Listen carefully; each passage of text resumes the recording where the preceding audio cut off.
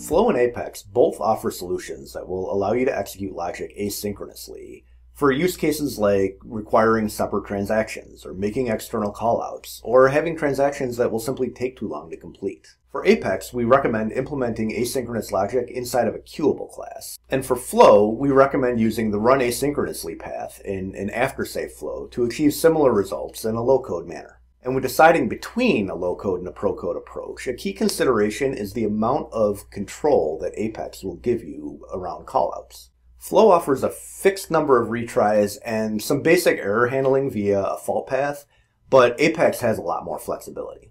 And for a mixed use case, you can call system.enqueueJob from a queuable Apex class and make it an invocable method, which you can then access from a flow.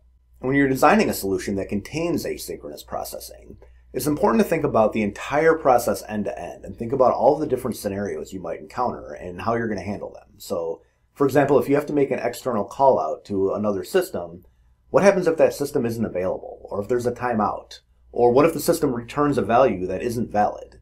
And thinking about how you're going to handle those different cases will help you determine whether you should take a low-code or a pro-code approach. To learn more about this topic and to read best practice guidance for a variety of related scenarios, check out our Architects Guide to Record-Triggered Automation.